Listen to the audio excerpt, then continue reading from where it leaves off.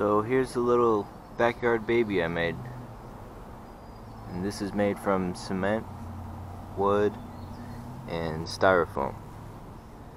And I'm going to show you how this was made.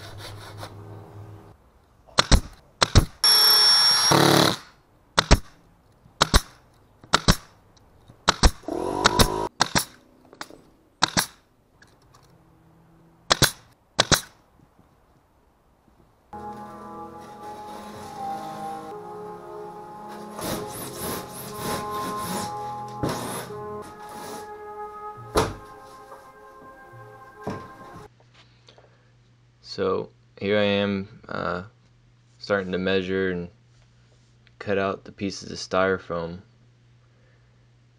And the reason why I use styrofoam is to minimize weight, and these parts aren't really bearing any weight of the cement, so I can get away with using the styrofoam, and it's really light and gets the job done.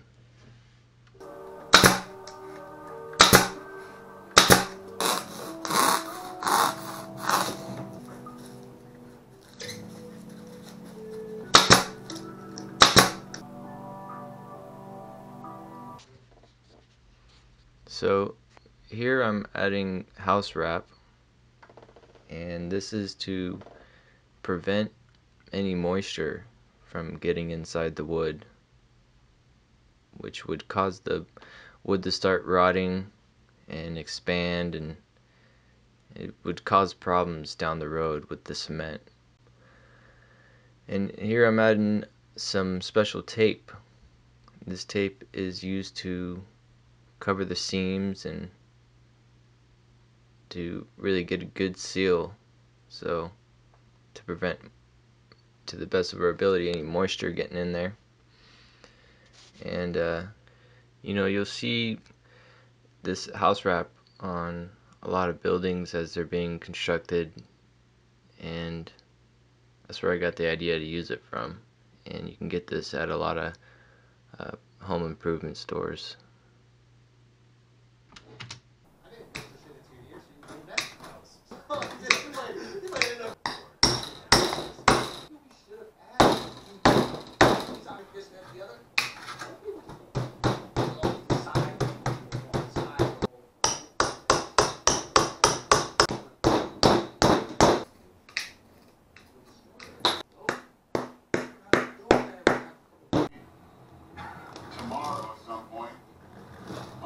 Someone back home.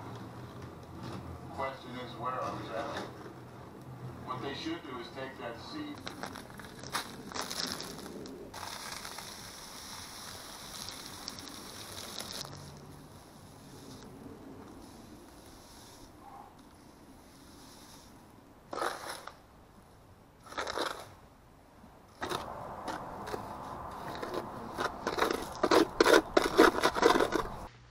Now the ratio for this cement mix is 1 part Portland cement and 2 parts common sand, and you're mixing it to a pretty thick consistency.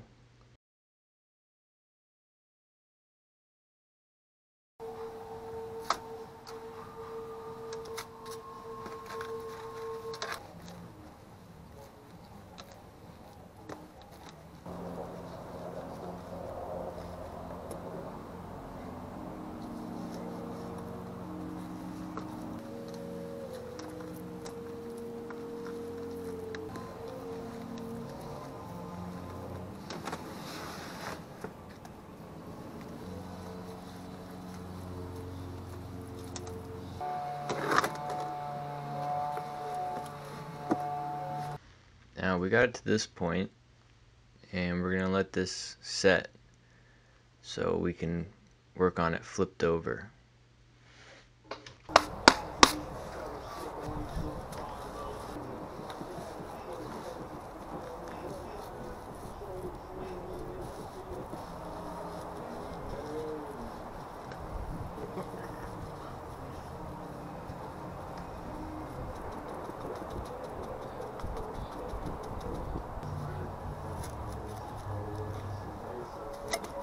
Oh, fuck.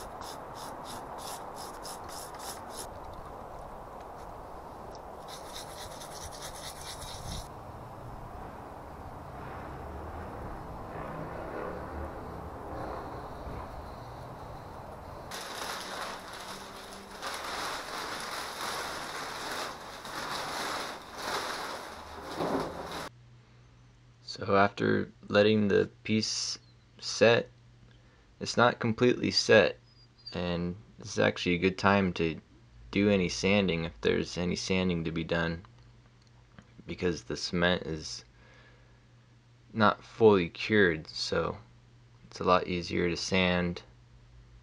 And if you're gonna sand it, that's the time to do it.